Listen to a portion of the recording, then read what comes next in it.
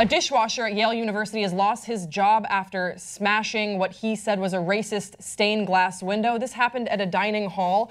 The dishwasher was African-American. His name was Corey Menifee. He said, quote, "I took a broomstick and it was kind of high. I climbed up and reached up and broke it," he said. "It's 2016. I shouldn't have to come to work and see things like that." The stained glass window depicted a black man and a black woman picking cotton. And he just said, "That thing's coming down today. I'm tired of it." He put himself into a position to smash and just poked it with a broomstick. And actually, there wasn't any, yelling or screaming or any sort of display of anger. He'd had it on that particular day, but he actually has been let go of his job. A Yale spokesperson spoke with Gawker and said, "An incident occurred at Calhoun College, a residential college on the campus of Yale University, in which a stained glass window was broken by an employee of Yale, resulting in glass falling onto the street near a passerby, endangering her safety." Corey has come out and said that he didn't actually mean to harm anyone, and it seems from people that were there that this wasn't an act of anger or aggression. Like he said, he was just sick of seeing this racist depiction going into work. Act of aggression, regardless. Right, but what I mean is that he wasn't being aggressive. He didn't create more of a scene than just breaking the window. Yeah. And given the racial climate in the country, I don't blame this guy. He shouldn't have to go into work and see that.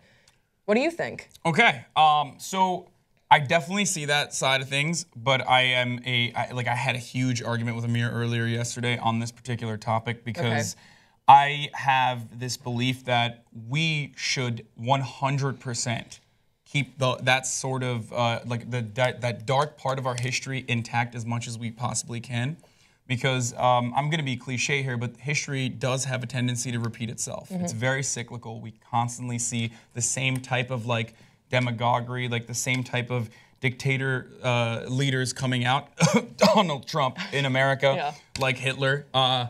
And I think that if we if we take these sort of images that depicted this terrible, horrible time in human history where humans were just vicious to one another, just behaved like animals. I mean, worse than literally animals. enslaved other humans. Enslaved other humans is the worst thing you can do. And I think if we kind of push this sort of stuff down and act like it didn't happen, I mean, even though it did, and yes, we still teach it in schools, but if you're not constantly reminded, I think that it sets this dangerous precedent, and it opens up opportunities for people to say stuff like, well, there's no racism in America anymore, as you know, so, but this whole Black Lives Matter thing is actually kind of racist. Or reverse racism, as a lot of racists like to say. Which is a ridiculous thing. I hear your point on we absolutely should not erase racism from the past of this country, because it's so important that we do not repeat the past, and that we are aware of how we got to the system that we are currently in, which we can all acknowledge, especially now, is a flawed system. However, where I'll disagree with you is on having a stained glass window depiction, because that, to me, think of where you see stained glass windows. You see it in churches. Well, this is a dining hall / church. Right, but you see it in churches to celebrate saints. So a stained glass depiction of slavery, to me, is like you're exalting slavery. You're having light shine through, giving it sort of this elevated importance that I don't agree with. I think that, there are paintings and museums, and absolutely there is a place for remembering this part of history. But I think that just having it there as sort of a beacon of slavery is super inappropriate and offensive, especially, we can't imagine how it must feel going into work as a black man in America, given what this country is going through. Oh, that's what it looks like. Yeah, there you go. So that's a picture of the stained glass window. And that's Calhoun as well, right next to him, who is, his presence on Yale campus is also quite conteroversial because he was an advocate of slavery. Yes, he was in defense of slavery. Yeah. So this is something I've thought about extensively as soon as I looked into the story, and I was thinking what do we do about these people that were great individuals otherwise, but were slave owners and were just horrible and didn't think that black people were equal, like for example, at all equal. It was Thomas Jefferson, right? That owned. No, was it Andrew Jackson or Amir?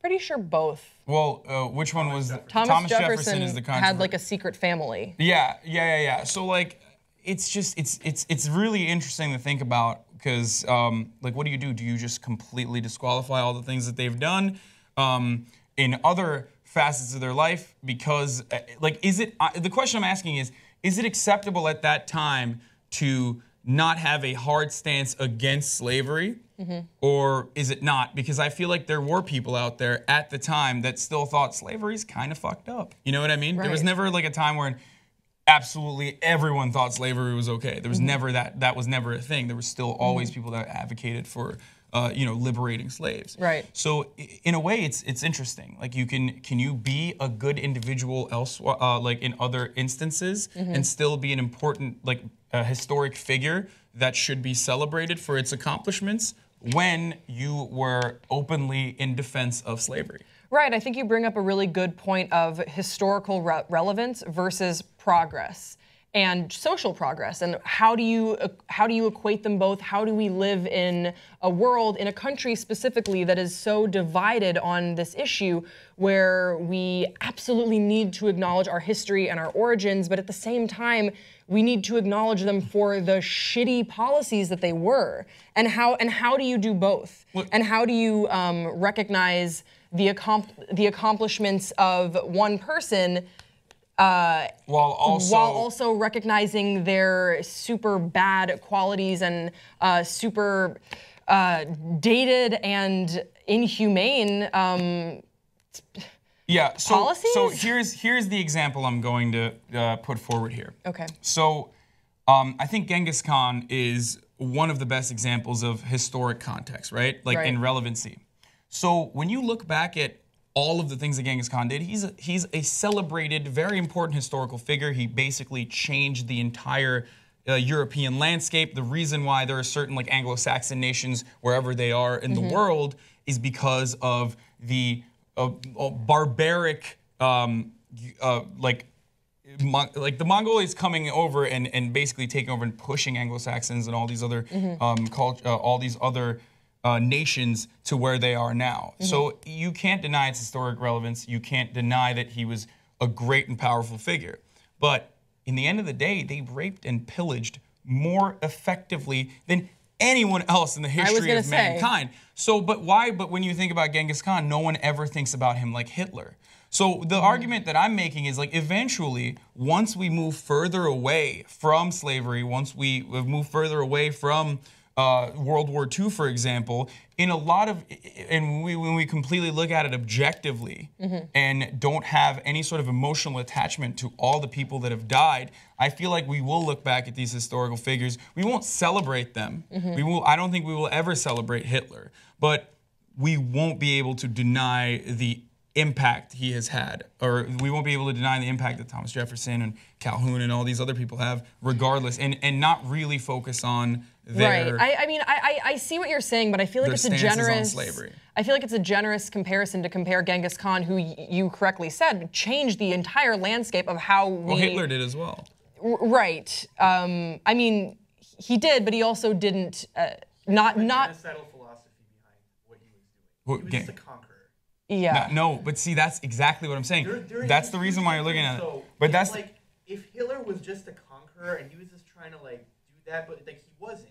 He had a philosophy behind him. By the way, a lot of historians agree with me, including Dan Carlin. But no, I mean, basically what I'm saying is that Genghis Khan is a generous comparison to compare him to John C. Calhoun. You know what I mean? In this particular story, he doesn't have the same impact. I'm just saying, do we? On college campuses, because political sensitivity is a hot button topic on college campuses currently. Everyone is now sensitive. There's this PC versus there's a censorship versus free speech argument all the time, and it's kind of I obviously don't want to allow bigotry or racism to run rampant amongst college campuses, right?